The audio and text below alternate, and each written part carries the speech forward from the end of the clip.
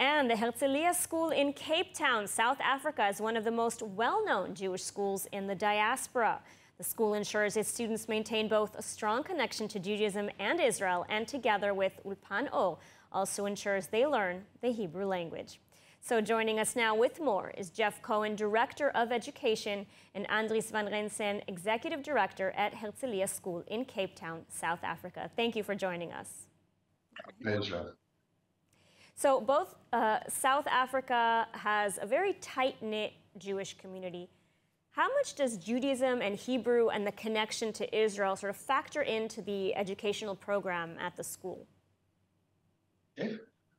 So Herzliya was founded in 1940. So we're actually over 80 years old. And we've always been a very proudly Jewish school and a very proudly Zionist school.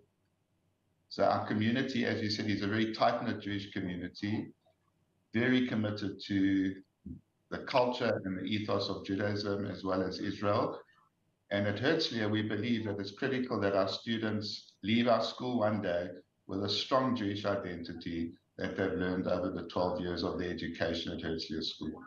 And Andries, why do you feel it's important for your students to maintain this strong connection to Israel? And how has it felt, once they graduate? So an interesting fact about Cape Town is that a very large percentage of the Jewish community living in Cape Town is actually sending their children to Herzliya. It's up to 80%, and I think it's one of the biggest numbers of any community in the world.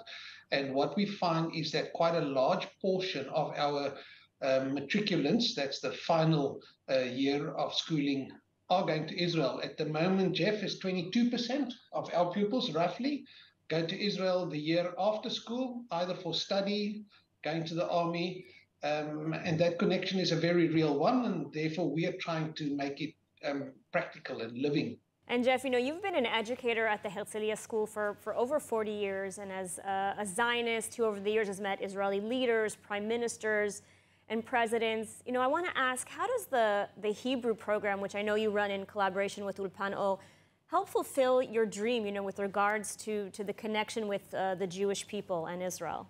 So we believe that it's critical that our pupils leave the school with a sense of conversational Hebrew. We've tried many things over the years. We've done Hebrew through Tanakh and through Sifrut and through Dikduk, etc. And we've come across Ulpan Or, that we are now using as our curriculum of choice. And the aim of Ulpan Or is to ensure that the people that learn it, that study it, will understand how to have a conversation Hebrew. So with 22% of our matric cohort going to Israel after they finish their schooling, we believe that the most important thing that we can teach them is how to hold a conversation in Hebrew. All the rest will flow from that.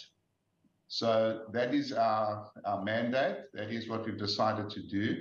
And we are really hoping that Ulpan Or will manage to achieve that goal for us. It's early days of us choosing this curriculum, which is why Oli and Joel from Ulpan Or are visiting us and meeting with our teachers and training our teachers. So we are hoping that this will be the answer to our dream of making sure that our students learn how to speak Hebrew.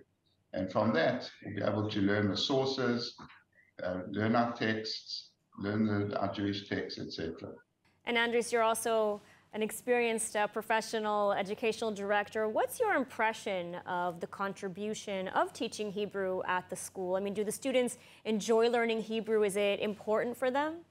I'm glad that you use the word enjoyment. I think it is critical that we get the pupils to actually enjoy what they're learning, and Ulpan Or does that. That's part of the big appeal. That's the case with any subject that you teach pupils, is you want them to enjoy what they're learning. And Ulpan Or is, to the best of what we can see so far, getting the children to be much more engaged. And as a result, the thing starts living more. I've now got several staff members that are starting to also be interested in learning more about Hebrew. And, this is coming from the fact that we are engaging with Ulpan Or. So I like it a lot. And have either of you learned a little bit of Hebrew as well? I've learned a little bit of Hebrew. I'm using, it's early days. I can say shalom and mazel tov and a number of other things. Very enjoyable. Important words. And Jeff, how about you?